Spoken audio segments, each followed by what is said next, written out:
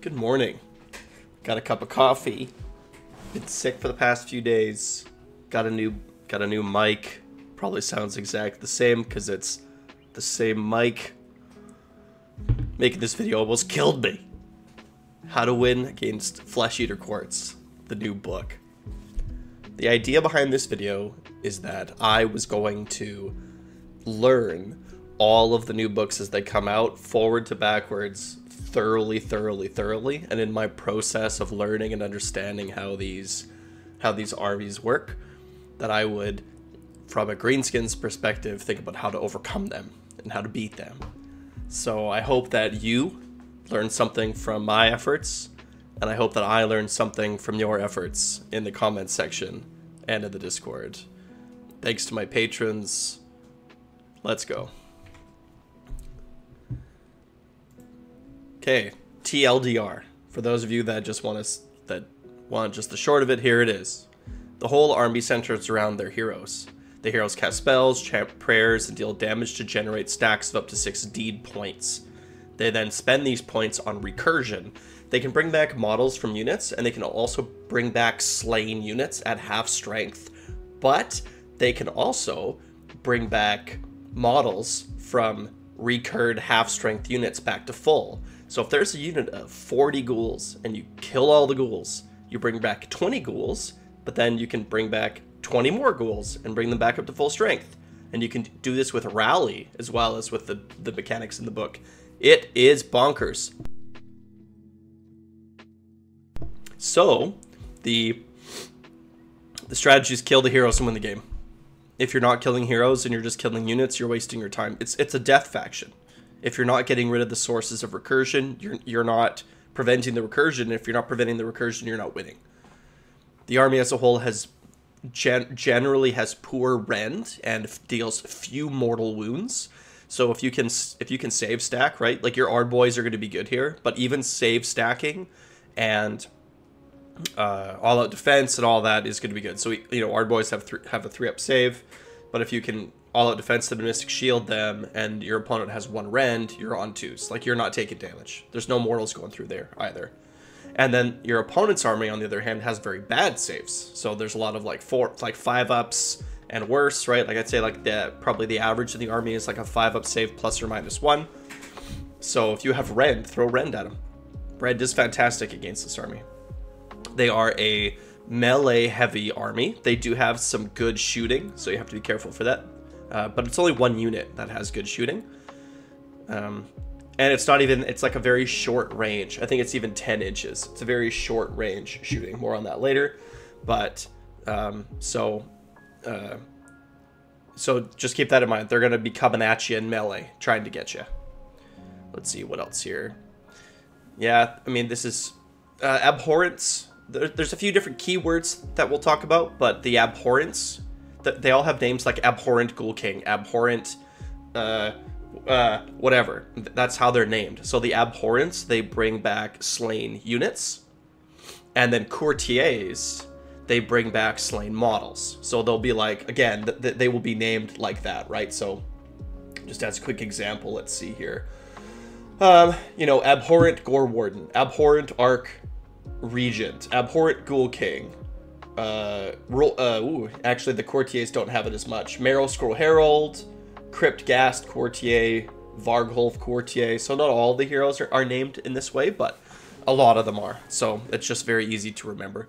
If your opponent is playing, right, so the thing with the courtiers and the abhorrence is when you're thinking about which heroes to prioritize, you have to think about what stage of the game you're in, what your opponent is playing, and would you rather shut off their ability to bring back slain units, or would you rather shut off their ability to recur models in a unit? It kind of depends, right, on how you're kind of thinking. If they're playing a big block of 40 ghouls, and you're like, well, I want to reduce that 40 ghouls to 10 ghouls, but I don't want to kill it, well, then you probably want to get rid of the courtier that's standing beside them, right, and then not value the abhorrence, right, because if you're not going to be killing models, then you're not going to be bringing models back, right? Like if you got a bunch of Ard boys and you're going to be like, well, they're not going to kill me, and so I'm not going to kill them, well then maybe, but I am going to be killing them. I don't know, but you kind of understand what I'm saying here, right? It's like you need to decide which of these two hero types you're going to value over the other ones. And you're going to be killing all of them, hopefully.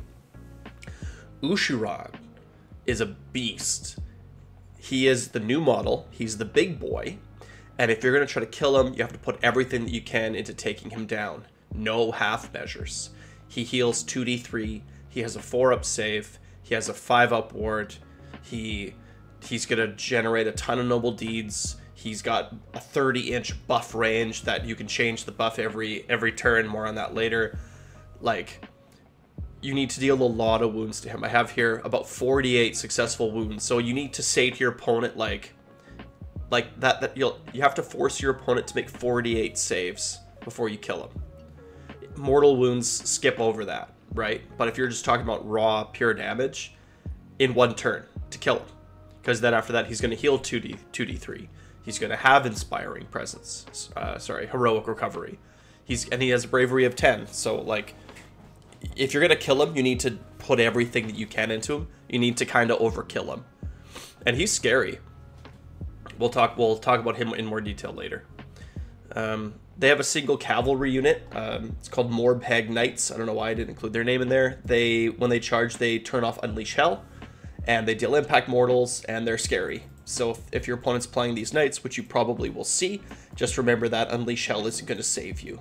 So you need to think about how you're positioning. They also have a 2-inch range. So don't put something like a line of brutes right in front of a line of bolt boys, because those bolt boys will get killed.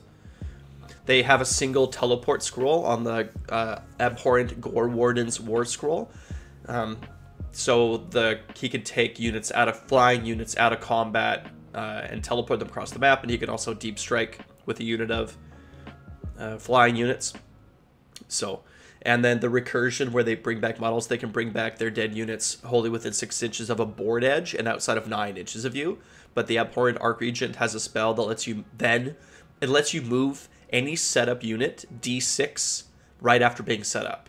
So this doesn't work with the teleport, but this does work with your initial deep striking of units, as well as your recursion of bringing back dead units. It does those things. So it's really scary. It's really scary. So you need to watch your back the entire game. The entire game, you need to think within 6 inches of the board edge, outside of 9. You need to zone out your back line all the time. So this is one of those armies, everybody. You got to be very careful. They're not coming in within a gravesite, right? They're coming in within 6 inches of the board edge. So watch your back. Okay, that's the end of the TLDR. Let's get into the nitty-gritty. So the army has 4 important keywords. 2 of them apply to battle line units and like just whatever units, and then 2 of them apply to heroes. So you have serfs. So these are Crypt Ghouls, which are always battle line, Crypt Guard, and Royal Beast Flayers. Crypt Guard can be conditional battle line, and Royal Beast Flayers cannot be battle line. Serfs tend to be 1 wound each. They're the smaller. They tend to be on like 25 mil bases, maybe 32 mils, I'm not exactly sure. And then you have knights. So these are the more elite infantry. So we have the Morbhag Knights. Those are the crazy cavalry units. We have Crypt Horrors, which are conditional battle line, and Crypt Flayers, which are also conditional battle line. These guys are like on your 40 millimeter basis, your 50 millimeter basis. I think that Horrors and Flayers are both on 50s, and the Morbhag Knights are on ovals of some kind. So these are much bigger. Then you have Courtiers, which we talked about a little bit. These are your heroes that bring models back to units. So you have Crypt Hunter Courtier, Crypt Infernal Courtier, Varghulf Courtier, Crypt Gas Courtier, Royal Decapitator, and Marrow Scroll Herald. We'll talk about all of these in detail later, but just to give you a sense of how the army works. And then you have Abhorrents. So Abhorrents are your units that bring back your slain units. These are your wizards. These are your priests. These are your backline heroes. The courtiers, I think between all of them, I think there's exactly 0 wizards and priests in the courtier ranks. So they all have to deal melee damage to generate their points. More on this later. But the Abhorrents are your spellcasters and your priests, and so they're able to generate points that way. But, you know, just keep in mind that you do have these two sort of like battle line keywords and these two hero keywords that matter and they're important. And I put them first in this list here so that we could make sure that as we went through the book, we understood what these keywords sort of mean. Okay, so as we go through all of the stuff in this list, I have all of the information up on screen, but I'm not going to go over all of the information up on screen. I'm only going to really talk about the things that you're likely to see. I'm going to talk about all the enhancements and units and etc. that I think through my own readings and my research and consultation with other people. Shout out to the Flesh Eater Courts Discord that I joined. And shout out, oh, what's that guy's name? Zeno. Shout out to Zeno for all his help. And there's another guy too in there. Oh man, I can't be dropping shout outs, Moss. that's terrible. Anyway, shout out to the Flesh Eater Courts. Oh yeah, Saturn boy. Thanks for you guys. You guys were a very big help in telling me why I was wrong about all my opinions. But honestly, so I'm only going to cover the things that I think are good. Okay, so. Of all the sub-factions, the one that you'll probably see the most, the one that you might only see, to be honest, is called Hollow Morn. What it does is it adds 1 to the damage characteristic of melee weapons used by friendly Hollow Morn knight units that have made a charge roll in the same turn. This ability has no effects on attacks made by mounts. So there's good knights in this book. There's good knights, and the knights hurt. They slap. So when they charge, they slap even harder. And Hollow Morn also unlocks the Crypt Horrors as battle line, and they're a pretty good unit, especially when you reinforce them once or twice. They start to get really scary. So, very good sub-faction. It might be the only one that you'll see. One of them is also a like a Monster Mash one, where you can bring like monsters without riders as battle line units. Meh, it's fine. And there's also Morg Haunt, which whenever your heroes are standing on objectives, they get a deed. At the end of each turn, they generate a deed point if they're contesting an objective. They don't have to control it, they just have to be contesting it. You might see that one too, but I doubt it. I bet you it's Hollow Morn all the way. Let me say this, if you're playing against a Feck player and they're not playing Hollow Morn, you can think to yourself, okay, like this isn't going to be an optimized list. I think that that's true. Let me know in the comments, let me know in the Discord what you think. If you're a patron, I automatically just agree with whatever you have to say. So that's the one perk about being a patron. You're just right. You're just right all the time. Court of Delusion. So this is another rule. In the first battle round, after the players have received their starting command points, but before the start of the first turn, you can pick one of them, and you apply this Grand Delusion to the table. It's to all units and all. Like there's no range. It's just you just get it. It's kind of like a dirty trick, right? It's a rule that you just get for that game. So here's a couple good ones. Add 1 to run and charge rolls for friendly Feck units. So they all just get +1, and they all just get +1 to run, +1 to charge. So that means that when your opponent is bringing back units wholly within 6 outside of 9, that it's actually 8 on the dice. That's a very significant mathematical change. Going from a roll of 9 on 2d6 to a roll of 8 on 2d6 is relevant and significant. And then adding 1 to roll. These knight units aren't super fast. I think like the Crypt Horrors, I believe that they run at about a 7. They have a 7-inch move, I think. Yeah. So being able to go +1 to their run rolls, like it's okay, right? But it's that +1 charge, I think, that's kind of scary. And then here's another one, Feeding Frenzy. So we'll talk about this, I think, next. So it's an ability that lets you get +1 attacks. Applies to friendly Feck units while they're wholly within 12 inches of any friendly hero with 4, not 6, 4 or more noble deed points. So it's pretty good, but we'll talk about that here in a sec.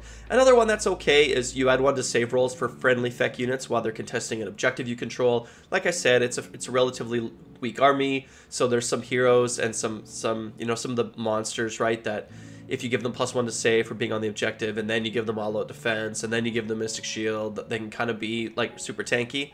You know, like at this point they're going from like a 4 to a 3 up save and ignoring 2 Rens, so that could be pretty good, right? But the rest of them are kind of whatever. I would say that if you're new to the army, that these are the 2 that you should anticipate. And if you're reading about, if you're going to play Feck, these are the 2 that you should anticipate. So when you read these abilities, like for example, actually, you know what? Let's just skip ahead to, where is it here? Let's look at Feeding Frenzy since we're talking about it. Okay, so Deathless Courtier, all Feck units have a 6-up board. I hate this. I hate this rule. I wish that this wouldn't happen. I think it's slow. I would rather them just have more wounds than have a board-wide 6-up roll. I don't know why GW thinks that every single piece of damage for the entire game that we need to roll for it. I just don't like rules like this. It's too much. It's too many dice rolls. I don't like it in Hammers of Sigmar. I don't like it in Bone Splitters. I don't like it here in Feck. Whatever. It's like, it's not very new player friendly. It's slowing down the game. It's like every piece of damage has to have a 6-up board. I don't know. Whatever. But the book has a 6-up board. Fine. Okay, here's another one, Feeding Frenzy. So you add 1 to the attack characteristic of melee weapons, it's a melee army, used by friendly Feck units while they're wholly within 12 inches of any heroes that have 6 or more noble deeds. So, like I said, your heroes generate noble deeds by fighting. I need to stop saying we. Their heroes generate noble deeds by casting spells, chanting prayers, and dealing melee damage, as well as being in their terrain piece. More on that later. And so when they get 6, or when they get 4, if you're choosing that Grand Illusion, right? So 4 is not that tough to get, really. Then all of the units wholly within 12, they get +1 attacks. This is a high attack volume army. And you can have a lot of units too, like ghouls. Ghouls come in units of 20. So if you have 40 or 60 of them and you're giving them all 1 attack, like, they auto wound on 6s, I think. So, like, Feeding Frenzy can be kind of nutty. So keep that in mind. There's more attacks coming than you think. Okay. They have a couple book heroic actions. They're called Delusions of Grandeur. Rousing Oration. Pick 1 friendly Feck hero and roll a die for each other friendly Feck unit wholly within 12 of that hero. For each 5-up, give 1 noble deed point to that hero. So there's like, you can play like an MSU style, or if you have 3 units that are wholly within 12 of the hero, you can, give it an extra deed. You can also maybe spike here too, but that's okay. Sure, that's fine. It's not super good, but in my opinion, it's not super good. But if you look at their heroic actions, I don't think that a ton of them are super good. So if you don't need Best Day Ever, sorry, not Their Finest Hour. If you don't need Their Finest Hour, if you don't need the command points, like, this is going to be fine. And then their other one is called Scent of Blood. Pick 1 friendly Feck hero and roll a die. On a 3-up, you can make a D6 move with that hero, but it must finish that move more than 3 inches from all other enemy units and closer to the enemy units that has any wounds allocated to it. Like, this one's okay. Ushiran is a monster. Or he's a hero, sorry, not a monster. So this one's okay. But both of these heroic actions are kind of like whatever. They're fine. They're not amazing. Okay, hero points. 1 second, pardon me. So here are how the noble deeds work. Also kind of like hero points, right? Noble deeds, hero points. Each time a friendly Feck hero successfully casts a spell that is not unbound, give it 1 deed. Give it 1 point. Each time a prayer chanted by a friendly Feck hero is answered, give it a deed. Each time a friendly Feck hero fights, after all of its attacks have been resolved, give that hero a number of noble deeds equal to the number of wounds and or mortal wounds caused by that hero in that phase that were allocated to the enemy units. Do not count wounds or mortal wounds caused by that hero's mounts. So this is very relevant when we start talking about the Terrorgeists and Zombie Dragons. More on that later. Each Feck hero can have a maximum of 6. It cannot be given more points until its maximum has been reduced from 6. Okay? Pretty straightforward. Cool. Here, specifically, here are the recursion rules. So we have Muster Guard. At the end of the movement phase, so both of these recursion rules come in at the end of the movement phase. At the end of the movement phase, each friendly courtier can spend 1 of their noble deed points to return 1 slain model to a friendly serf unit that is within, not wholly within, that is within 10 inches of them. Not wholly within, that is within 10 inches. Or 2, they can spend 2 of their noble deed points to return one slain model to a friendly Knight's unit that is within 10 inches of them. You can use this ability multiple times each turn as long as the required deed points are available. So if you have 6 points, then you can bring back 3 Knights or 6 Serfs. Cool. Seems good. Right? Seems good. There's also a command trait that cuts this in half. So 1 point brings back 2 Serfs, and 1 point brings back 1 Knight. But we'll talk about that later. But it's possible. You can double this for one for the general if the general is a courtier. Summon loyal subjects. At the end of your movement phase, each friendly abhorrent can spend 6 of their noble deed points to summon loyal subjects. If they do so, pick one friendly serfs or knights unit that has been destroyed and add a new replacement unit identical to that unit to your army with half the models from this unit that was destroyed, rounding up. Replacement units must be set up wholly within 6 inches of the edge of the battlefield and more than 9 inches from all enemy units. Each destroyed unit can only be replaced once. Replacement units themselves cannot be replaced. Remaining models which are not set up as part of the replacement unit count as having been slain and can be returned to the replacement unit using the muster card ability or the rally command. So good. So good. Oh man. Should not be sick for 3 days and be like, you know what, I'm gonna record a video this morning. That's what I'm gonna do. Record a video. No, what I'm really gonna do is leak out of my face all morning. And I'm gonna leak out of my face into a microphone. Good job, boss. Carrying on. Okay, so we talked about these other rules. Man, the recursion is so good, but at least you know exactly how you can turn it off. At least you know exactly how to turn it off. It doesn't have to be wholly within. Oh, anyway, they have some book monstrous rampages. Meh. They're meh. Like, they're not great. I'm just gonna skip. They're not really like whatever. Your opponent is probably just gonna roar. Okay, command traits. Let's get into some good command traits here. So we have Feverish Scholar. So this is for abhorrence only. So remember, this is your backline casters, right? So add 1 to casting rolls, dispelling rolls, and unbinding rolls for this general. If this general has 6 noble deeds, add 2 to the casting roll, dispelling roll, and unbinding rolls for this general instead of 1. This is very good. The reason that's very good is because there's a lot of really good, really important spells in this book. So also, the throne, the Charnel throne, the faction terrain piece, you can put 1 hero in it, and at the start of the turn, they just generate D3 noble deeds. So you put Feverish Scholar on a 2-cast wizard.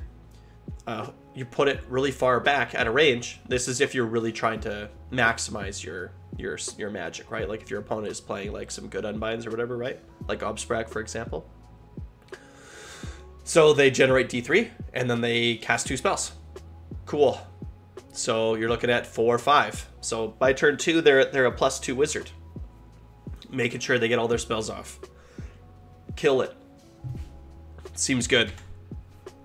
Command traits for courtiers. Cruel Taskmaster. This is what I was talking about earlier. If this general uses the muster guard ability to return models to a unit, reduce the number of deeds cost for each return model by 1. Or if the cost was already 1, you can bring back 1 additional model instead. So this means that for the courtier, for this general to do the muster guard ability, it's going to cost 1 noble deed point to bring back a knight, and it's going to cost 1 noble deed point to bring back a serf. That means you could bring back 6 cryptors. That means you could bring back 12 ghouls. And the thing with courtiers is the primary way that they're going to generate their noble deeds is by dealing combat in melee, because they generally don't have prayers or spells.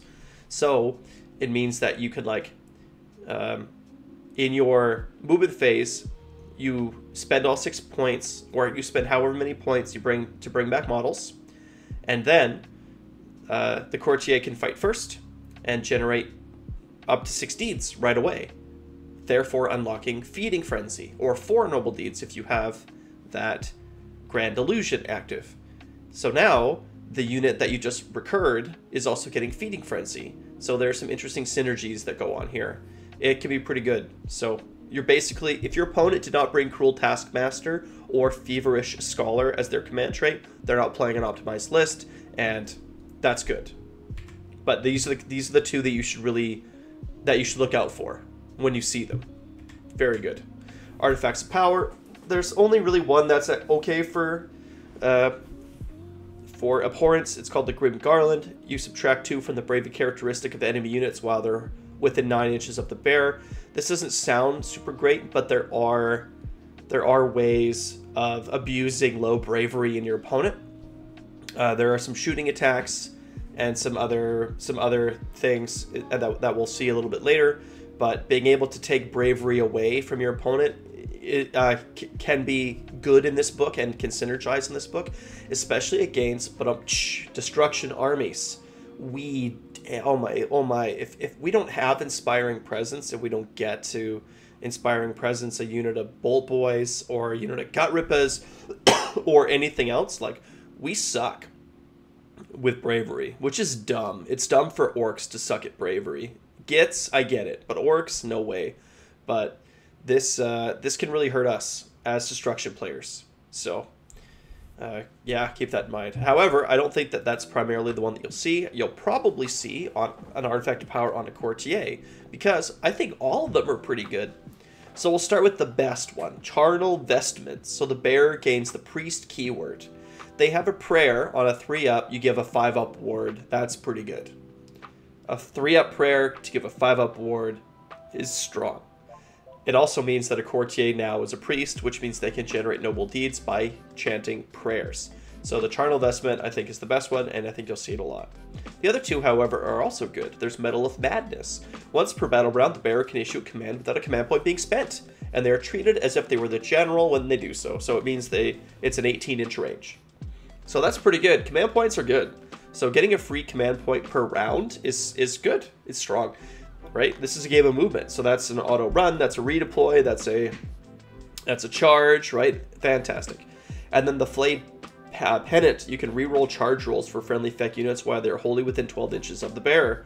There's some very aggressive movements that you can do in this army. Some very aggressive lists. So being able to reroll charge rolls for feck units is good.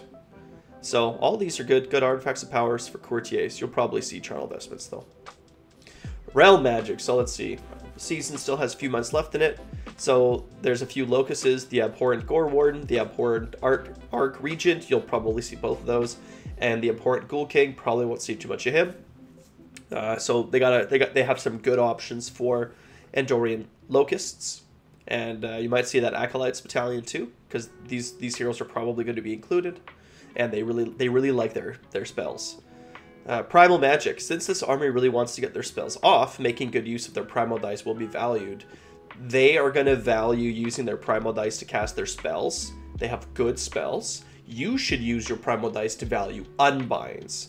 Do not let them get their spells off. It generates them deeds, and the spells are good. Hoarfrost. They have poor rend with a high volume of attacks. Hoarfrost is very good. Crypt Whores, for example, get this, okay? So they come in units of 3, so there's 3 of them. But they have 4 attacks each, 4s to hit, 3s to wound, no rend, 0 rend, and then 2 damage. 3 damage if they're charging. So if you get Hoarfrost on them, suddenly the unit of 3 is, if they have Feeding Frenzy too, they get +1 attack. So a unit of 3 is 15 dice. You know what? Let's just do this. Oh, wait, no, this side. Let's see. Damage.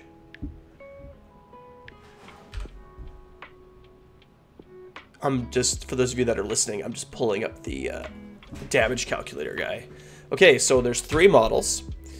And then, let's say they have Feeding Frenzy off. So they're going to get 5 attacks. This is if they're buffed. They just need all-out attack. +1. They have lots of ways of getting +1 to wound. They have 3 rend, and all of a sudden it's like, where did it go? All of a sudden it's 3 damage. Like they're gonna be dealing like this on my thing here. It says like 25 damage. Like it's nutty. Hoarfrost is very, very, very good in this army. If your opponent is not taking Hoarfrost, then they are not playing an optimized list. So that's good. That's good. Same thing with the ghouls. The ghouls don't have rend either. There's ways that they can get rend, but Like, let's see, what does the Crypt Horrors say? Yeah, so the Crypt Horrors, right, improve the rank characteristic of improve it by 1 if they are wholly within 9 of a courtier or wholly within 18 inches of a friendly abhorrent. So it's improve it by 1. So even if you cast Hoarfrost, they can still get it improved by 1, I think. I might be wrong on that. Let me know in the comments. Am I wrong on that? But let me know. And Merciless Blizzard. They have some good 2-cast wizards that can take advantage of the spell. Scary. Okay. So their spells. So they have one spell called Miasmal Shroud. It has the whole screen is filled up with text, and it's not very good. You probably won't see it. A spell that they have that is really scary is Deranged Transformation. So it has a casting value of 6 and a range of 24 inches, so low cast value, nice big range. If successfully cast, pick one friendly Feck unit wholly within range and visible to the caster that has a wounds characteristic of 7 or less. So not heroes is how it plays out, not heroes. Until your next hero phase, add 2 to the unit's move characteristic and add 1 to the wound rolls for attack made by that unit. If the casting value was 10 or more, primal dice, it just says casting roll, not unmodified. If the casting roll was 10 or more, you can pick up to 3 different units to be affected by the spell instead of 1. So giving, you're giving 3 different units plus 2 to move and plus 1 wound if you're rolling your primal dice. Remember how I said that Feck is going to use their primal dice for casting? This is what I meant. Adding 2 to the move characteristic of 3 knight units to zip them up the board and put them 2 inches closer to a charge is good. It's good. It's very good. You're reducing the number, like, plus 2 to move is kind of like plus 2 to charge. Almost. If that's your goal, if your goal is to charge and you're moving 2 inches closer, well, that's a 5-inch roll instead of a 7-inch roll for charge. So being able to do this up to 3 times is good. It's good. So be careful. These guys are coming for you, right? Ghouls have a 7-inch, and then they can also do the Grand Illusion, which gives them +1 to run. So, like, they're moving. They are moving. They're faster than I thought. I've played a few games against Feck. So pretty good. Prayers. So there's one really good one. Charnel Conviction. Answer value of 3, range of 18. Pick one Feck unit wholly within range, invisible. Gives it a 5-up ward. Seems good. 5-up wards are good. Mount traits. So you're probably not going to see a lot of zombies, or sorry, a lot of monsters. So one thing you just need to know is that the Royal Zombie Dragon can take a mount trait that lets it set up in reserve. And it comes down at the end of the first movement phase, wholly outside of 9. So that's just a thing that can happen. So you'll know that when the game starts, though. Your opponent will be like, oh, I put my Royal Zombie Dragon in reserve. And it's like, okay, so they can do that. That's a thing that they can do. And the Royal Terrorgeist, I probably should have highlighted it here, but they add 1 to the attack characteristic of Fanged Maw. This is the one that you'll see from Royal Terrorgeist. The Fanged Maw on a 6 when it attacks, I think it's like 4 attacks, but what it does is it gives it does 6 mortal wounds if it hits on a 6. So it's good. So that's the one you'll probably see, but I don't think you'll see many of these guys anyway. So for battalions, I have a feeling that it's going to be Battle Regiment. I have a feeling that you'll see 2-drop lists in Feck. I think that because they're like a fast melee-based army that has like deployment tricks and deep striking and other kind of stuff, I think that they're going to want to control the tempo. They're going to want to either alpha strike you if you made a mistake in deployment, or they're going to want to force you to move up the board so that they can then counter punch you. I think that's probably what you'll see. I'm expecting 2 drops. The only exception is if they want to go with an Andorian Locust to make sure that they get those extra dice, extra primal dice, then I think you'll see a 3-drop. You'll see a Battle Reg, and then you'll see the 2 Locusts, or the 2 Andorian Acolytes together. So either 2 or 3 drops is kind of what I'm anticipating. I don't think you'll see Warlord. I don't think that there's a lot of enhancements that are worth taking. Just with a default list, I think that you kind of get everything that you want. So, seems good. Grand strategies, spellcasting savant. That's what you'll see. The rest of them aren't as good. Spellcasting savant. If you kill those heroes, you'll win the game. There's just not very many good ones to pick. I think you'll just only see spellcasting savant, so kill their heroes. Battle tactics. Let's see. So they do have some good book battle tactics. The way that I'm kind of feeling about book battle tactics right now is that if you have 2 good ones, you can make do. If you have 3 good ones, you're solid. If you have 4 good ones, you're overpowered. And by a good one, I mean one that you can reliably get every game without too much difficulty. So the effect book, in my opinion, has 3 depending on what you're running. So let's just review some of these briefly. The idea here is if you know what kind of battle tactics they can and can't do, you might be able to deny them their tactics. Okay, Scream to Death. Pick 1 enemy unit on the battlefield. You complete this battle tactic if the unit is destroyed this turn by an attack made by a missile weapon used by a friendly Crypt Flayers unit. So that's really what it is. There's 2 others, but Crypt Flayers have good shooting attacks. Low range, but good damage.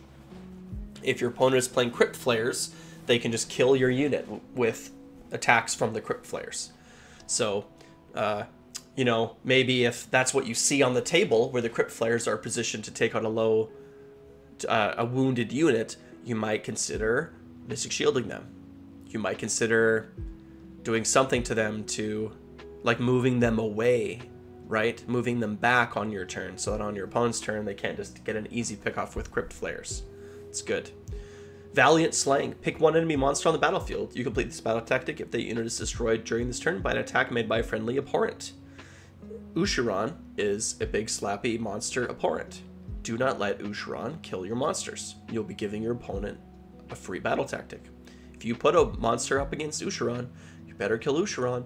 Don't let him kill your Maw-Crusher. Don't let him kill your Sludge Raker. Don't let him kill your Gobsprak, because your opponent's just gonna be like, oh, free tactic.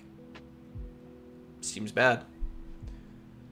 The rest of the abhorrents aren't going to kill your monsters. It's only going to be Ushiran. Ushiran, Ushorin, you tell me, I don't know. What do you think? Glorious Feast. You complete this battle tactic if every friendly unit on the battlefield is wholly within 12 inches of a friendly Fek hero that has 6 normal D's points at the end of the turn. So this is a win more battle tactic. This one shouldn't really be highlighted, but if you're probably running 5 to 6 heroes. So if your opponent is beating you, and they're generating all these normal deed points, but they don't feel the need to spend them, this is just for you. It's a lose more battle tactic. So this one's kind of like whatever. This one shouldn't be highlighted. I don't think it's really relevant, but it wouldn't be that difficult to do. It's a really good round 5 one to do as well. Okay, Lance Formation. You complete this battle tactic if 2 or more friendly knights made a charge this turn, and the charge rolls for each of those units was 7 or more. So you're probably getting +1 to charge. So getting 2 6-up charges on the dice is not that hard. There's also a way that, like from previous, that you can re-roll these charges, and you can just spend a command point to re-roll them. So this one's not that tough either. So they have good tactics. Cool. Let's look at some of their key units. So I'm only going to discuss units that I think are good and that you will see. These units represent the wizards and the priests of the army. They are comfortable staying in the back and just generating points. They should be taken out before they get a chance to recur slain units. So if there's abhorrents on the battlefield and they've generated a bunch of points, if you kill a unit, it's just coming back. So gotta kill those. Gotta kill them. So Ushorin, he's the big one. He's the new model. He has good damage. Let's just say he has enough to generate 6 points every time he slaps. He has a good AoE buff that requires no dice rolls. It's a 30-inch range, and it lets you pick another Grand Illusion. So, and there's at least 2 that are worth taking, probably 3. So he's really good. He's tanky. He heals 2d3 in their hero phase, and he has a 5-up ward. And he has 16 wounds, and he has 10 bravery. The 10 bravery is really good for heroic recovery. if you're going to try to kill this model, make sure you put everything you have into killing him. Nothing in the book, nothing in our book is expected to deal this much damage alone. If you think a Maw Crusher with Destroyer going off on this guy is going to kill him, you're wrong. You're going to hit him, you're going to almost kill him, but you're probably not going to kill him. So this is one of those like, okay, this turn I'm deciding I'm going to kill him. So the Wargog Prophet's going to stare at him. The Bull Boys are going to shoot at him. I'm going to call my Cruel Boys Wah and put 3 units into him. I'm going to like buff up my pigs and I'm going to send all my pigs in. It's like, it's one of those things. If you want to kill this guy, you have to dedicate everything that you have into killing him. It sucks, but it's what you got to do. You can't be like, oh, well, I'll shoot these other things and cast spells on these other things, and then my Maw Crusher or my buffed up Gore Grunters are going in. It's like, nope. It's not enough. All or nothing on this guy. I recommend all. Right? He is a hero. He's an abhorrent. He's going to generate deeds. He has good...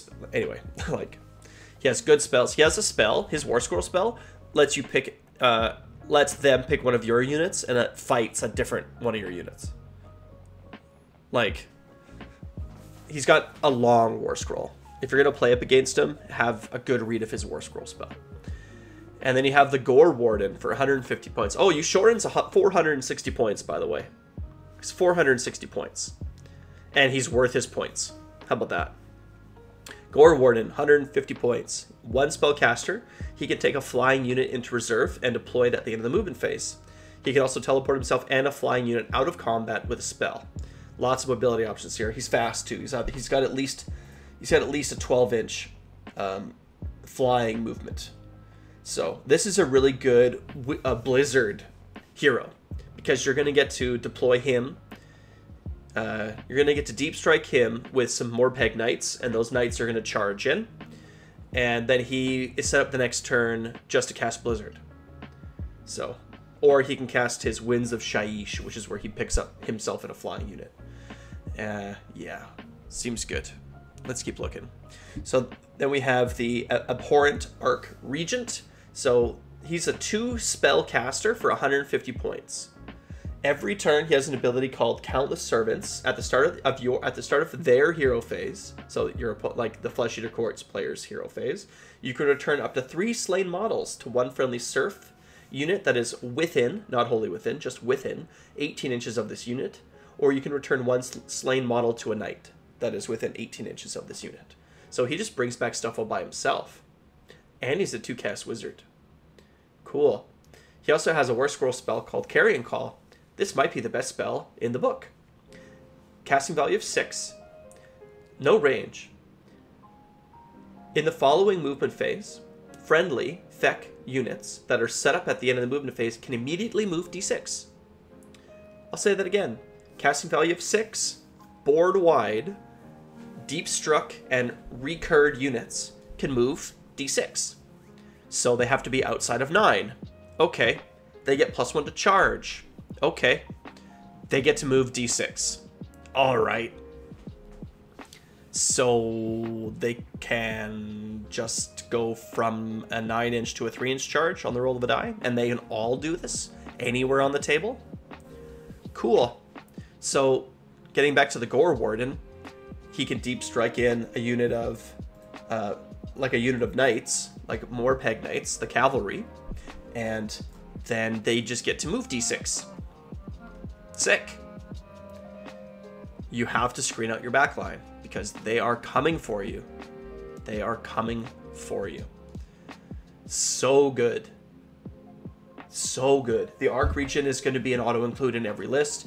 And to be honest, giving him +1 to cast with that command trait, pretty good.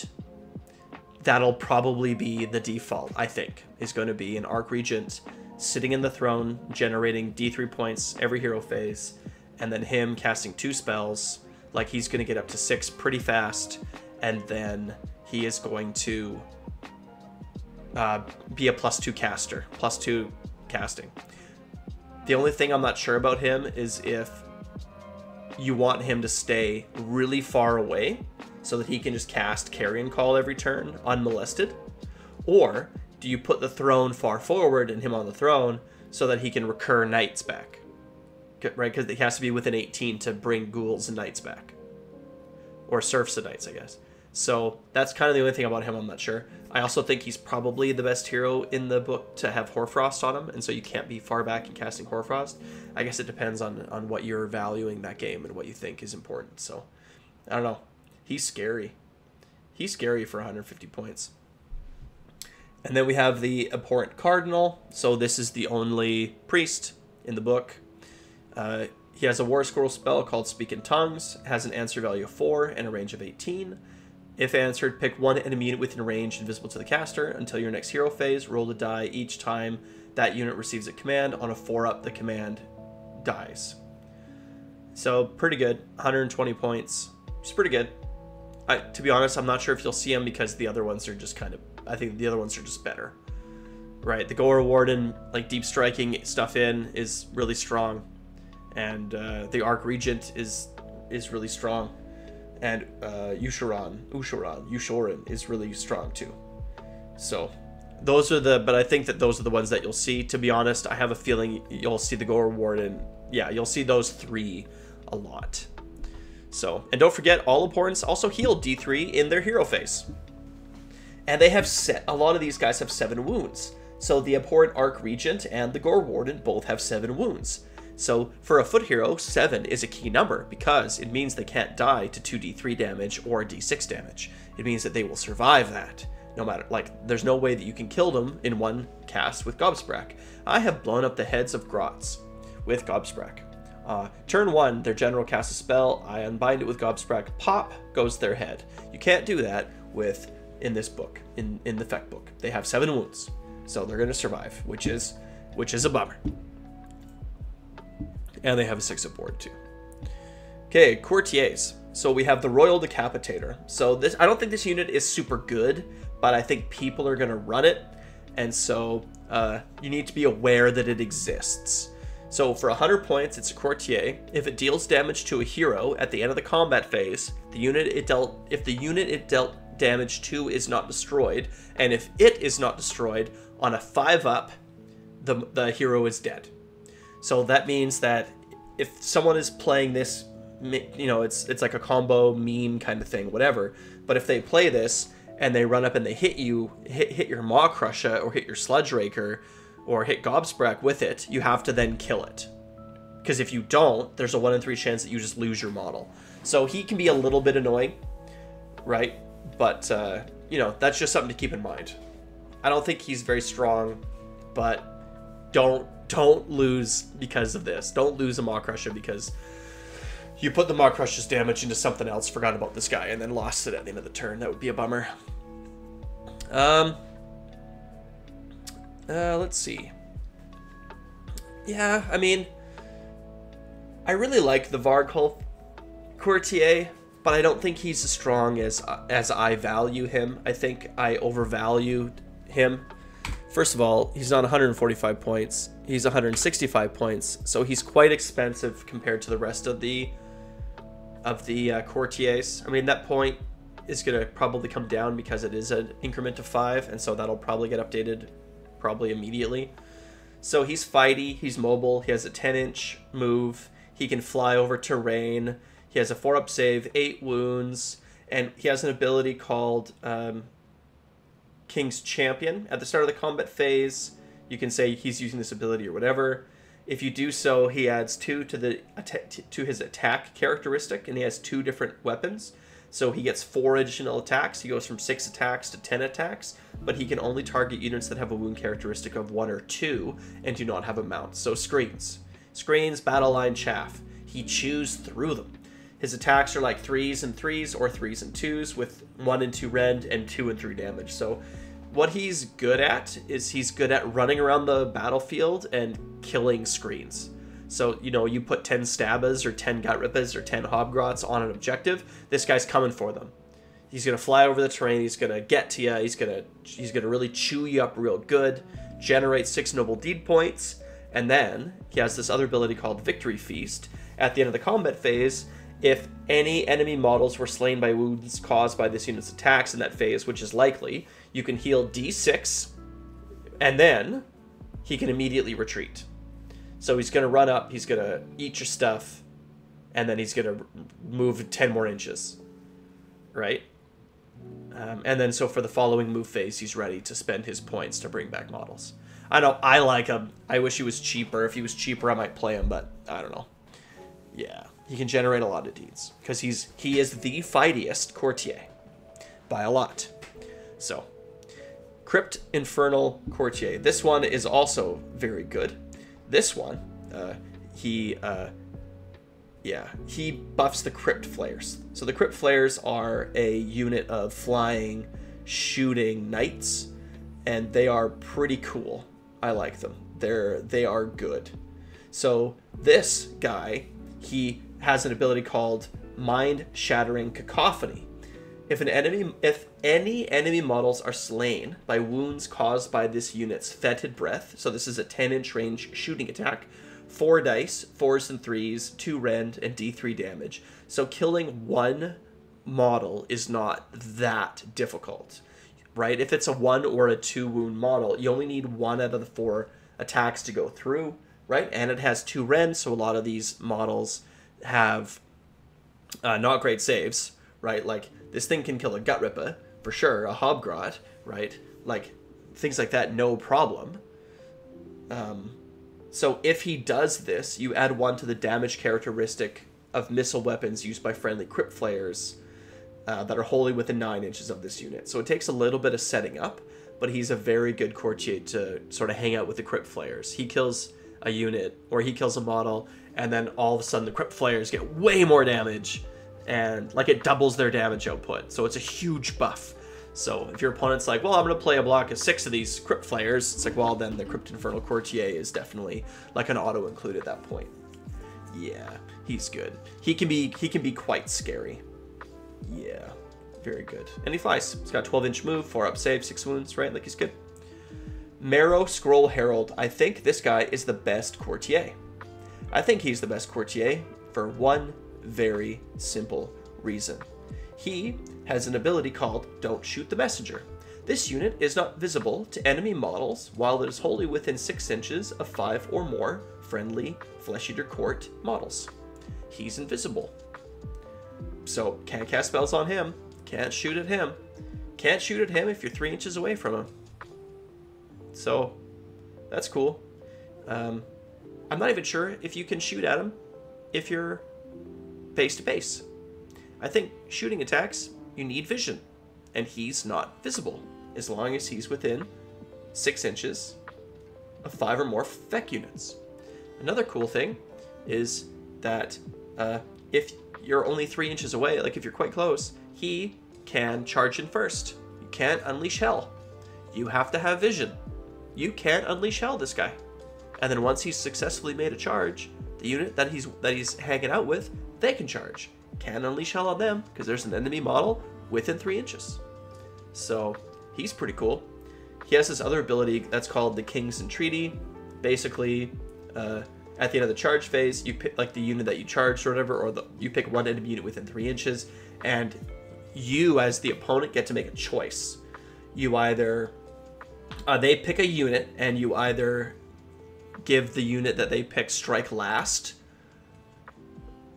or for the rest of the battle, you roll 2d6 before the unit issues or receives a command, attempts to cast a spell, or chant a prayer. Make the roll before the action is carried out. If the roll is greater than the unit's bravery, so our bravery sucks, the unit cannot perform the action in that phase. So it means that if they're hitting a wizard, like even Gobsprack, Gobsprack's bravery isn't great, hey? I don't know it offhand, but I know that heroic recovery is not often something that I want to do on Gobsprack. Gobsprack's bravery is 6. So if this thing jumps at bravery and they're like, hey, do you want to strike last? No, sorry. It's not that. So, sorry, let me start again over with this ability. I did do a very good job explaining this. I'm just going to read it. At the end of the charge phase, you as the Feck player, you can pick one enemy unit within 3 inches of this unit and say that this unit will be offered an infected bone. If you do so, your opponent must choose whether that enemy unit accepts or refuses the bone. If it refuses, the strike first effect applies to friendly Fek units within 3 inches of this unit until the end of the following phase. So everything else around the unit gets strike first. So whatever it is that they picked of yours is strike at last, right? If you accept the bone, the unit then becomes infected. For the rest of the battle, roll 2d6 before an infected unit issues a command, receives a command, casts a spell, chants a prayer. Make the roll before the action is carried out. If the roll is greater than the unit's Brave characteristic, the unit cannot perform the action in that phase. So Gobsprite doesn't get to cast spells if you accept the bone. If this guy rolls 2d6 and rolls greater, so they need to roll a 7 or more on 2d6. So not that hard. So seems bad. It's like, seems bad. Sometimes this can be really bad. Sometimes this isn't going to really matter at all. But his real power comes from being invisible outside of being invisible. It's a good ability. Monsters. Zombie Dragon, Terrorgeist, and then Ghoul Kings riding each. The Ghoul Kings are 1-cast wizards with a fair melee attack that can help generate deeds. The Zombie Dragons and the Terrorgeist's attacks do not generate deeds. There's a sub-faction that lets you take monsters with no riders as battle line. It's a monster mass list, but it's suboptimal. But it has its strength. But it's not as good. If your opponent is bringing this kind of list, they're probably not playing the best version of Fek. The Terrorgeist's Fanged Maw is an attack. It might be the only way that this army generates any kind of significant mortal wound output. It is 3 attacks, 4s to hit, 3s to wound, 2 rend, and d6 damage. But if the unmodified hit roll for an attack on the Fanged Maw is a 6, it deals 6 mortal wounds. And there's ways of getting more attacks with Fanged Maw. So I think one of them is just a mount trait or whatever. So yeah, I mean, it can suddenly, this thing can spike and deal like 12, 18, 24 mortal wounds to you. So it can spike. So you have to be careful. It also has 2 rend and does d6 damage. So, you know, it's alright. Ghoul King on Zombie Dragon is likely the best. It has a War Scroll spell that lets all Fek monsters wholly within 18 inches of it run in charge. So that's your Monster Mash. That's your Monster Mash spell right there, right? You just have all these monsters, or 3 of them or whatever, and then, you know, you can deep strike this guy in, and then suddenly, boom, everyone's running and charging that turn. It's cool. You probably won't see many of these. They're overcosted. Usharan is better for the point cost. A lot of these, you know, so like the Royal Terrorgeist is 315 points, and the Royal Terrorgeist with a Ghoul King is 450 points. A Zombie Dragon is 310 points, and with the Ghoul King on his back is 440 points. Usharan's 460 points, so he's 10 points more, and he just is just better. So yeah, I mean, you probably won't see many of them. If you don't see Usharan, barring points changes too, right? So at this point anyway, probably won't see a ton of them. Battle line units. We have Crypt Ghouls. Crypt Ghouls are always battle line. They are 25mm bases for 20, for 160 points. They're solid. They have a 6-up save and 20 wounds. They can get buffed and deal more damage, and up to 12 can be returned under the right conditions. So they're solid. Don't underestimate these things. So you can play a ghouls list where you just have a lot of stuff that's buffing ghouls. They give them +1 attack, +1 to wound. They auto wound on 6s. Right, like there's ways that you can play just big blocks of ghouls and have them be good and have them be scary. So you have to kind of keep that in mind. Yeah, they have two dice each, 4s and 4s and no rend. So this is again a Hoarfrost Dream. Yeah, if unmodified hit rolls for attacks made by if the unmodified hit rolls for an attack made by this unit is a 6, that attack automatically wounds. Yep. If it has 20 or more models, unmodified hit rolls of 5 and 6s automatically wound. So this thing can get wounds in. It can be good. Improve the rend characteristic of this unit's weapons by 1 if it's wholly within 9 of a courtier and 18 of an abhorrent. So the more you have, the harder this is, right? Because they have to be wholly within 9. But still, like 40 of them, you know, you're going to throw like 80 dice and 5s and 6s auto wound. Like, that's almost 30. It's like 27 point something automatic wounds. Like, hopefully you have good saves. And if this thing gets Hoarfrosted, that's a lot of dice coming at you. That's a lot of saves with a lot of rend. So, again, it says improve the rend. So, if you Hoarfrost 3, does it give you 4 rend? Let me know in the comments. I always forget this rule. So, cool. Crypt Guard. These guys are awesome. They are 140 points for 10 on 25mm bases. They are battle lined in the Morghaunt subfaction, and they have this cool ability called Armory of Madness. If any wounds caused by this unit's attacks are allocated to an enemy unit, that enemy unit cannot issue or receive commands until the end of the turn.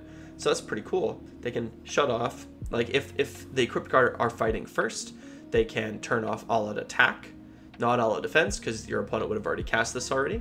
But they also turn off Inspiring Presence. So it's pretty good. It's a pretty good ability. Yep. They have a 5-up ward. They just have a 5-up ward. Wait, do they? Yes, they have a 5-up ward. In addition, add 1 to ward rolls for friendly Feck heroes wholly within 3 inches of this unit. So any Feck heroes that are hanging out close to this guy, they have a 5-up ward too. Seems good. There's a debate about Ushuran, if he is going to be able to get this ability. I talked to a good friend of mine, Robin, good player. Shout out to Robin. He said that in previous versions of rules like this in other armies and other things or whatever, that you have to pick 1 point in the model to be wholly within 3 of, not wholly within 3 of any of all the cumulative points of the model. So it looks to me like he's not going to be able to get these really big bases. So, and that's good. Ushoran doesn't need a 4-up ward. Doesn't need it. So, cool. But they're a good unit. Like, they're a good unit. Crypt Guard are good. You could definitely, like, have... The thing about Crypt Guard, because they have... So, Ghouls have a 6-up save and a 6-up ward, but Guard have a 5-up save and a 5-up ward. So that means that if you are bringing back Crypt Guard with Muster, then you are getting more value. They're harder to kill, so bringing them back is better. So you can definitely, you know, in the Morghaunt subfaction, play like a double or triple reinforced unit of these guys, and they can be pretty tar pity. So, but, I mean, like, they're good. Cryptors, in my estimation, are better. So for 130 points, they are 50mm times 3. They need the Hollowmorn subfaction, but like I said, that's probably the one that you'll see. They're beefy, and they get bonus attacks when they charge. These things will slap if they catch you. Cool. So they their attacks are 4 attacks, 4s and 3s, 0 rend, and 2 damage. But they get improved the rend if they are wholly within 9 of a courtier or wholly within 18 of an abhorrent. And if the unmodified wound rolls for an attack made with their melee attack is a 6, the damage goes up to 3 from 2. So 6s to wound are 3 damage instead of 2. And again, with very little rend, you throw Hoarfrost on these guys, give them all an attack, right? 3s and 3s, 2 rend, 3 damage on 6s to wound. Like, seems good. Like, they're good. And then we have, finally, in the battle line section, we have Crypt Flares. So they are 160 points on 50mm basis for 3. They need the Blister Skin subfaction. So, some of the only good shooting in the army. They are a mobile flying unit. They can carry a foot hero with them. This ability is called Escort Courtier. When you pick this unit to move in the movement phase, you can pick one friendly Feck hero that has a wounds characteristic of 7 or less, that cannot fly, and that is wholly within 3 inches of this unit. If you do so, remove that hero from the battlefield.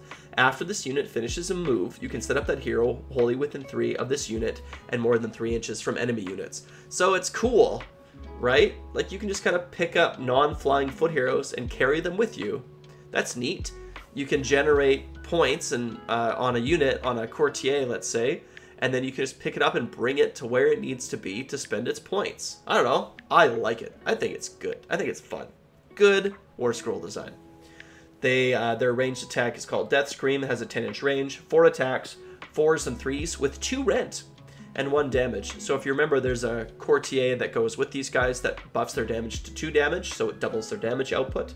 So they can easily, as a unit of 3, have 12 attacks, 3s and 3s with all out attack, 2 rend, and 2 damage. It's really good. It's a lot of dice.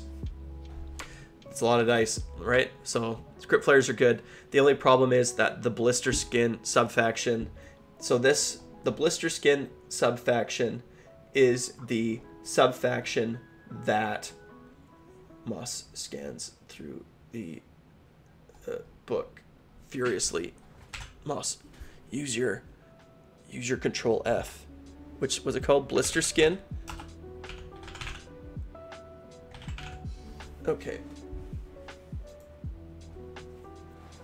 So this is where the abhorrence gain the priest keyword. So it's not that strong. It's okay, but it's not that good. So they're probably not going to be battle line. Hollowmorn is what your opponent's going to be taking. So you'll probably see the Crypt Horrors as battle line, but probably not the Flayers as often. Unless your opponent really wants to play like a big Flayers list. I'm sure that there's a really good Flayers list out there for sure. Okay, so their defensible terrain.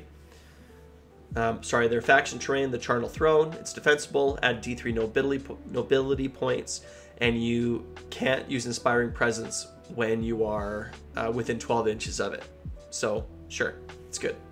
They have an endless spell. Oop, I forgot to add one here. They have a couple really strong endless spells. One of them, is called the Cadaverous Barricade. It has a casting value of 5. It has a range of 24 inches. It is not predatory, so once it's set up, it's set up. It counts as terrain, and so it's like a wall. You put a wall in front of your opponent, and it has this ability called Grasping Hands. Each unit within 3 inches of this terrain feature cannot run or retreat. In addition, if any enemy models start a move within 3 inches of this terrain feature, half the distance that model can move when it makes the move. Oh, sorry. So, if they stick this in front of brutes, they go from a move of 4 to a move of 2, and they can't run. Cool. Sounds good. The thing about this endless spell that's kind of nutty is it's only 20 points. It's only 20 points. It casts on a 5, has a 24-inch range, halves the move of the models that are within 1, that are within 3, and they can't run or retreat. So it's easy to get rid of, right? It's easy for us as greenskins to unbind this thing and remove it from the table. But it kind of forces us to do that. So this thing is more annoying than anything else. And if you can't get rid of it, if you whiff on your roll, this thing could be super annoying. Super annoying. We have a lot of slow dudes, especially Ironjaw dudes. So it's good. And then the other endless spell that definitely should be on this list, I don't know how I forgot this thing, is called the Chalice of Ushoran. So it has a casting value of 6 and a range of 24 inches, and it is a predatory spell, and so it can move 8 inches. So what this thing does, keep track of the number of models that are slain within 12 inches of this endless spell. Not wholly within, just within. At the end of each turn, roll a dice for each model that was slain within 12 inches of this endless spell during that turn. Every model. Not friendly model, every model. For each 4-up, the commanding player heals 1 wound allocated to 1 Flesh Eater Court's model within 12 inches of this endless spell. So it doesn't specify. You can heal a hero. You can heal Ushoran, more healing for him. Or you can return 1 slain model to 1 Flesh Eater Court's unit that has a wounds characteristic of 1 that is wholly within 12 of this endless spell. So you can heal your heroes, you can heal Ushoran, you can heal your knights, and you can bring back ghouls and Crypt Guard. Your opponent can play 40 ghouls, and then as they lose them, half of them come back. It's a 4-up. As they die, half come back. Seems very good. It's a 50-point endless spell, so seems good. And it can move, so you can kind of just keep moving up the battlefield. You can kind of stick it between you and your opponent. Seems very good. I'm a fan. You're going to see endless spells coming out of this. And, like, I bet you the standard Phlocalyst has at least 4 casts. At least. You want to cast Carrion Call, you want to cast Hoarfrost. I bet you it's at least 4. The list that I built that I would want to play has 5. And I'll show you that at the end, but yeah, it's good. It's good, it's good. So also, we also have a unit called the Royal Beast Flayers. The Royal Beast Flayers is one of those units that's got like a bunch of different models in it, right? Like there's like, you know, it's got 3 different profiles, and then it's like different units within, or sorry, different models within the unit that have these different. I hate units like this personally. Like it's the game's complicated enough. I don't like the design concept of like Cruel Boys beast killers or monster killers. I don't like it. I want to have a unit that does a thing, and maybe the champion has an extra attack. Maybe they have like a standard bear, like that's fine. But I don't want to have to roll 4 different profiles. Like I don't think that it's good game design. I don't think that the brutes having a champion that has its own profile, a Gorehacker that has its own profile, and then the rest of it, it's like, well, I'm going to roll 1 model, and then 2 models, and then 7 models. No, just let me pick up dice and roll them, right? I don't know. Bugs me. I understand if it's like you're on a mount, so it's like the guy's got a attack and the mount has an attack. I understand that. But if it's a brute, like let me just roll dice for brutes. I don't know. Bugs me. So anyway, these guys are good. The Royal Beast Flayers are good. They're fast. They have a 6-inch move, but they can move. Where is it here? They can add 2 to their move characteristic if they're moving closer to a monster that's injured. So that's cool. Yeah, let's see. 2 in every 10 of these models is a hound. Hounds have a wound characteristic of 2. Right, great. Enemy monsters within 3 inches of this unit cannot carry out monstrous rampages. Good. In addition, reduce the damage characteristic of weapons used by enemy monsters by 1 while they're within 3 inches of any unit with this ability, to a minimum of 1. That's good. That's going to hurt Sludge Raker quite a bit. It's going to hurt, yeah, because Sludge Raker has a lot of profiles, and none of them deal 1 damage. So it's going to really cripple some of our monsters. So keep these things away from our monsters. They require no rolls. So keep them away. And then last but not least, we have the Morbeg Knights. We just call these things knights. These things are nutty.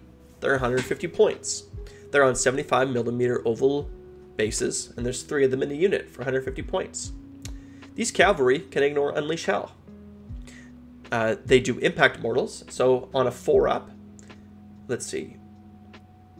Right, so let's just go through them in detail because they're good. So they have Grizzly Lance, 2-inch range, 2 attacks, so 6, 3s and 3s, 1 rend, 1 damage. Fine. Vicious Teeth and Claws is the mount, I guess. 2-inch range, 3 attacks, 3s and 3s, 1 rend, 2 damage. So, pretty decent damage output. Pretty decent damage output. Each model is dealing 5 damage, or sorry, 5 attacks. So you're going to throw 15 dice, 3s and 3s, 1 rend. Half of them are 1 damage, and slightly more than half are 2 damage. So, pretty decent. They're flying. Cool. Let's see. They have a standard bear. Right. Each model in this unit counts as 3 models for the purpose of contesting objectives. So your three models become 9 feet on objectives when they charge. Seems good. They can take objectives away from you. And you're going to see them, I think, in blocks of 6. You're going to see them as reinforced units. So they're going to count as 18 models when they charge. And don't forget, these guys can deep strike, and then with that Carrion Call spell from the Archregent, immediately move D6, and then they charge. So, like, they're getting where they want to be. They're getting where they want to be. And they also just have their Musician, just gives them +1 to charge rolls. So, even if you don't get carrying call off, as long as you have that +1 to charge Grand Illusion ability active, which is just table wide, then these guys, it's not a 9-inch charge, it's a 7-inch charge. And you could reroll that. So it's like these guys are getting in, even if they don't get all their, even if your opponent doesn't get all the things they want to get off on them, they're still getting in. 7-inch rerollable, like that. Come on, like you're like they're getting in, and that's worst case scenario, by the way. 7-inch rerollable, that's the worst case, man. And it's also a +1 run, but whatever. Shrieking Charge. After this unit makes a charge move, you can pick one enemy unit within 1 inch of this unit, so you can only pick one. That enemy unit cannot receive the Unleash Hell command in this phase. In addition, roll 1 dice for each model in this unit that is within 1 inch of that enemy unit, and for each 4-up, it suffers D3 mortal wounds. So it's not like every model picks a unit that's within 1 inch to deal its impact to. You only get to pick one enemy unit, and then every model in the Knight's unit gets to deal a 4-up D3 impact mortals. So you can kind of like hide stuff or whatever. So, but still, don't put your Bolt Boys directly behind a screen. Doesn't work.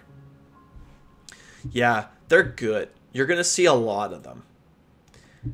So, what do we do about it? Bone Splitters. Always watch your backline. They're coming in behind you. Always watch your backline. Wargog Prophet should be able to deal, hopefully, with some heroes, because the Lookout Sir rules don't apply to his Wargog mask. Foot of Gork is also good against hordes of Crypt Ghouls or Crypt Guard, right? Because he just has a built-in horde busting spell. Throw your primals at this Foot of Gork if you're going to cast, right? You'll take out half of the models in the unit. So it's a way that you can just sort of reduce the horde so that it's not dealing as much damage. Buys you some time. Remember, if you're not killing the heroes, that a block of 40 Crypt Ghouls is just coming back. To be honest, I think Bone Splitters just lose. I think that you'll just get outground, because that's kind of what Bone Splitters are all about, right? It's like we just have a lot of wounds in a 6-up thing, and we're just gonna grind you to death. But I think this army just does it better. They're gonna recur their units, and the units you kill, they're gonna bring back. And I don't know how you get into their heroes. Like, how do you kill their heroes? Lookout Sir is gonna just cripple the Bone Splitter Arrow Boys. And there's no teleports. And you have nothing with flying.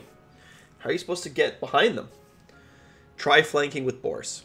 Spread out your Boar units. Try to find a hole to get into their backline. And try to get to their heroes that way. That's the best you can do. It's going to be a tough matchup for Bone Splitter players. Just like all matchups are a tough matchup for Bone Splitter players. Am I even talking to anybody? I'm talking to Blade. Hey, Blade, what do you think? Hey, Blade, how do you beat this? How do you beat Feck as Bone Splitters, man? I don't know. I don't know. Iron Jaws. Always watch your backline. It's going to be the same thing. Always watch your backline. Do not let them get into your casters and all that in the back. We have Hand of Gork. So teleporting a buffed up unit of pigs into their throne to kill their general seems good. Do that. Yep. If you're planning on killing Eushoran, be sure that Maw Crusher and everything else you got is going into him. You gotta do it. Brutes will do a good job of zoning out ghouls and crypt horrors on objectives because they are only one. So if you can get the brutes onto an objective and push forward on that objective, you can help deny your opponent's ability to actually get feed on, right? Brutes only have a 4-up save, so Mystic Shield, all out defense. That'll help, right? Your primal dice should be used to either get your teleport off or for unbinding spells. Probably unbinding spells. This is where your Master of Magic, Weird Knob Shaman is going to be helpful, right? You're going to use your Master of Magic for your own teleports, and then your primal dice for unbinds. That's my strategy with Gobsbrack, so that I feel like that's a good strategy here as well. Save those primals for unbinds. Yep. Yeah, what else? I mean, we don't really have flying units either. So it's just going to be those teleports. You're going to have to be really smart about how you get those pigs. And the same thing with your Gore Gruntus, right? Try to spread out. Try to find ways. Try to use your Mighty Destroyers to get around the enemy units instead of trying to fight them. You want to get around their frontliners and try to get into their heroes in the back. Fasten Maw Crusher, right? Like that's going to be good too. Like you don't want to commit him into horrors or crypt ghouls or nothing like that. You want to get him into the squishy backliners. Like best case scenario for a Maw Crusher is he's like killing little heroes every turn and just building up that that +1 wound, +1 attack, strength from victory. That's best case scenario for the Maw Crusher. Right? Don't commit him into units. Don't put him in a vulnerable position. Keep him back. Let the battle sort of engage, and then from there start teleporting stuff, and just start getting into their units. Right? I think that abhorrents are a better unit to kill first, because if you're not killing, if you're like the proper order to kill things in, I guess would be abhorrents, and then courtiers, and then everything else. Because if all the abhorrents are dead, well, then what's on the table is what's on the table. That's it. Nothing more is coming back if all the abhorrents are dead. If you kill courtiers first, well, right, like, then it's like, well, then if you kill units, they can still come back. But if you kill all the abhorrents, then at least if you finish off a unit, the courtiers can't bring anything back to a unit that no longer exists. Yeah. Seems good. Cruel Boys. Unleash hell, but not against the Morpeg Knights. Do not put your Bolt Boys directly 1 inch behind screens. Gotta give them a little bit of space, because those Morpeg Knights are going to shut off their Unleash hell. But if they're not within 1, they can't. So don't leave your Bolt Boys exposed, and a little bit of room behind the screen so that you can actually unleash hell. The Morpeg Knights have to be within 1 inch to shut off Unleash hell for Bolt Boys. So don't let that happen. Yeah. So there's a lot of things. A lot of the abilities in the Feck army, like for example, Muster Guard or the +1 attack one. What's it called? Oh, so many names. Feeding Frenzy. They require that the unit be wholly within a certain range of their battle line units or of their units. So some really clever redeploys to move your units back might pull out some of their units from buff range. So you just got to play like Jacob Brandon said in my interview with him. You have to sort of give up the board, and you're going to table them. That's the plan. You're going to sort of forfeit the board and table them and win long.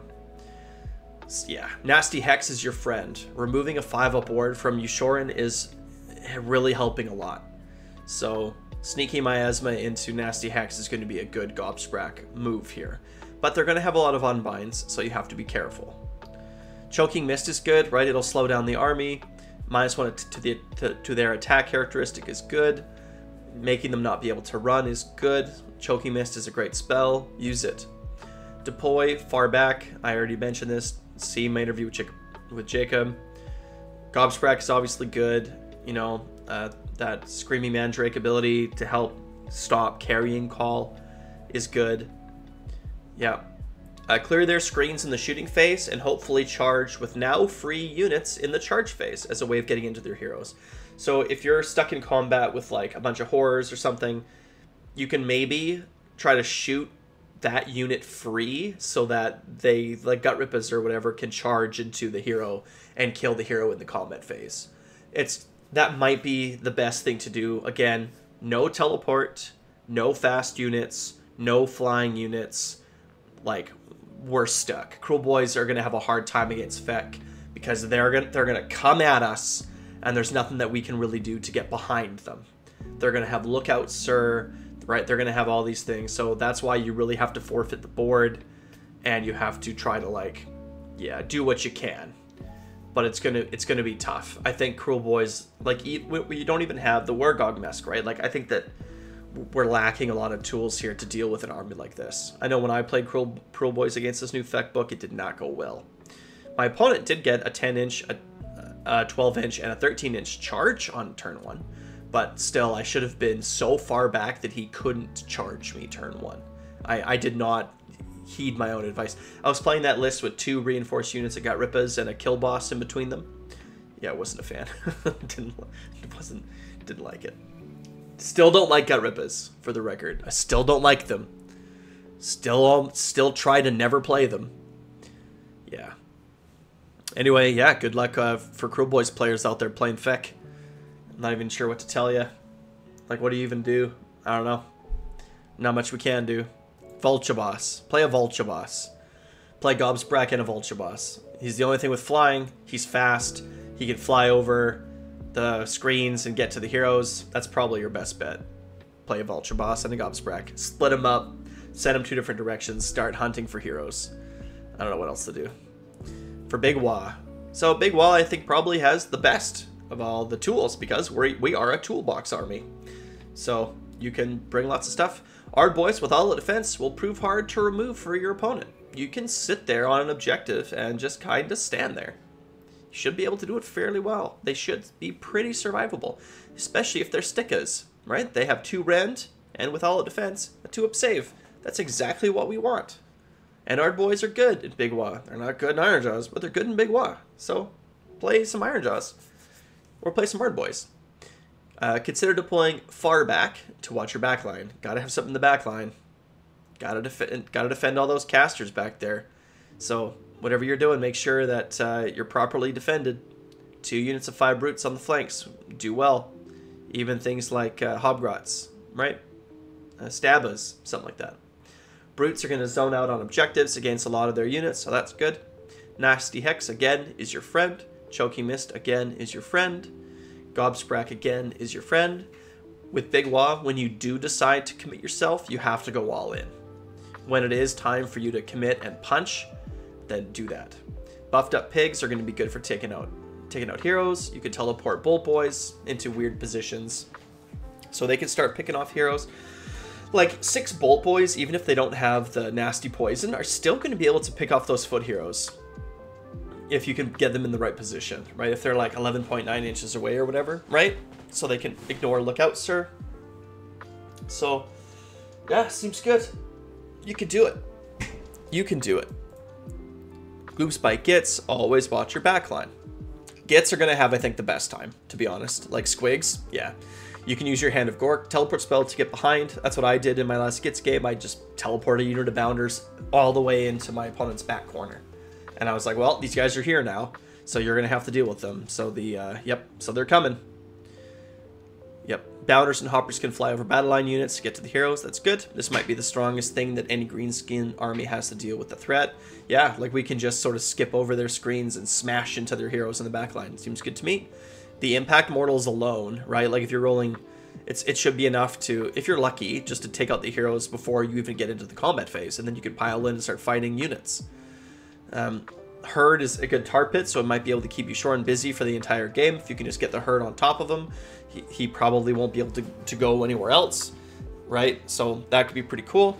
Staff of Sneaky Stealing is helpful for shutting down the magic on your opponent's side. So try to get that Fungoid Cave Shaman or whatever within Unbind range to start building up stacks to try to deny their magic. With Staff of Sneaky Stealing, and if you have Scragrot, that's 3+1 Unbinds. So that's pretty good. I'm a big fan. Conclusion. So it's a good book. I don't think it's as strong as some of the other new books were when they came out, but it is a good book. I think it will need to be balanced over time. I think that some units like the big monsters are too expensive, and some units like the Arc Regent are too cheap. Take comfort in the fact that whatever lessons you learn now will only make you better at beating this army once it gets nerfed a little bit, once it gets changed a little bit. Anything that's like really OP now, you'll learn how to beat it, and then later when it's weak, you'll still know how to beat it.